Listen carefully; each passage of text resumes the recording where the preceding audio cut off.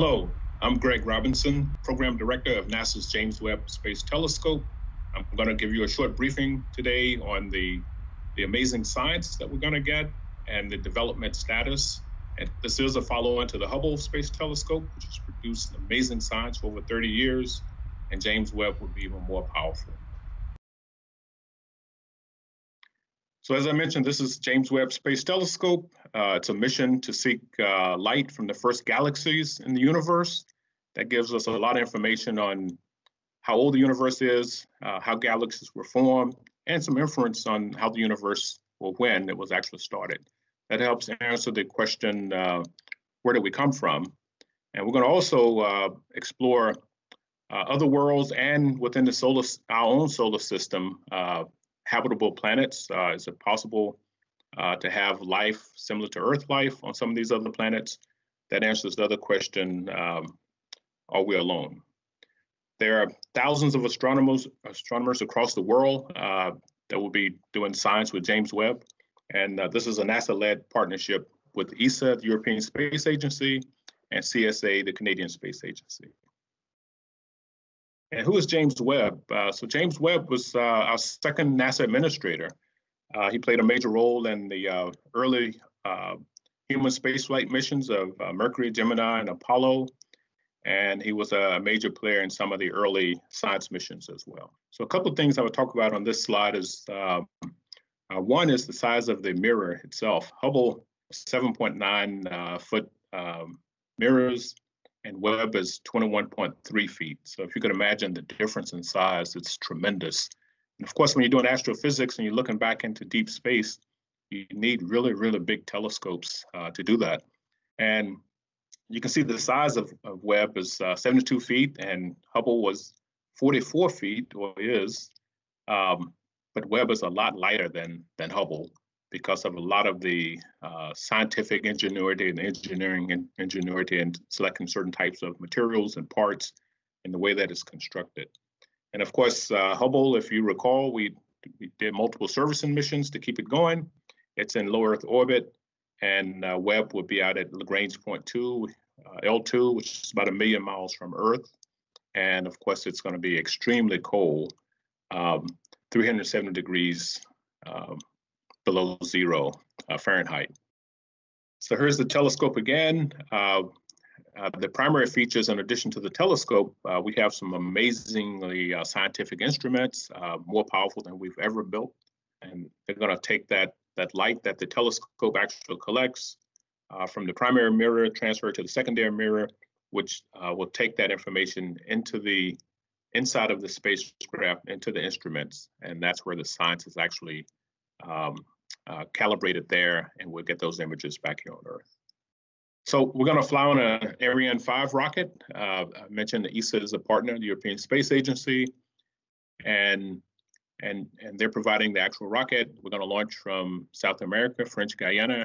The launch site is in Kourou, French Guiana. And again, that's October of 2021. We're looking forward to that. This is your telescope, an engineering marvel, an exploration powerhouse. Use it to look back in time and explore the first galaxies that formed after the Big Bang. To peer into atmospheres of planets orbiting the stars. It's your eyepiece to the uncharted, unknown, and unimagined. This is the largest, most complex, and challenging space telescope ever constructed. It will change our understanding of the universe and our place in it. The James Webb Space Telescope.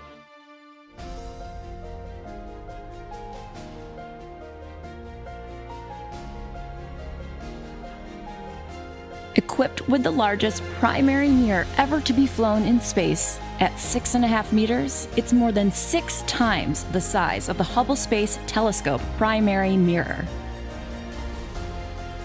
Webb's 4 cutting-edge infrared instruments and cameras operate at super cold temperatures. Temperatures colder than the surface of Pluto. Getting this cold is done with the help of the largest sun shield ever flown, a 5-layer, tennis court-sized sun shield that blocks heat from the sun, Earth, and moon.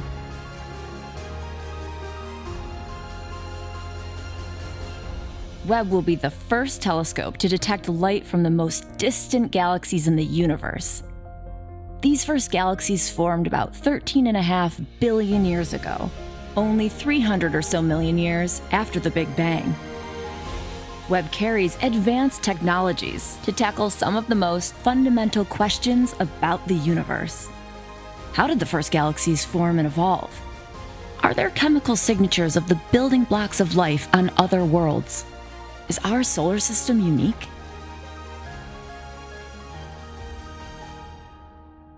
Launching such a large telescope into space is an incredible engineering challenge.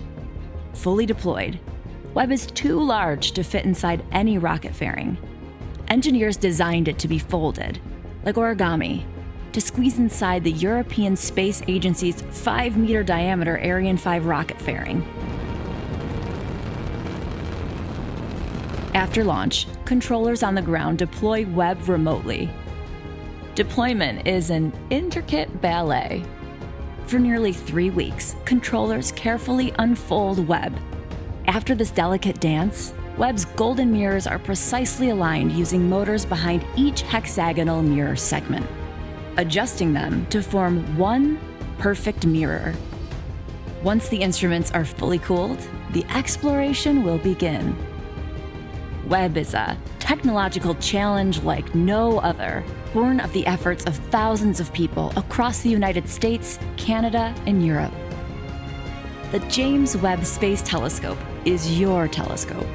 Use it to explore, to challenge theories, to see sights yet unseen.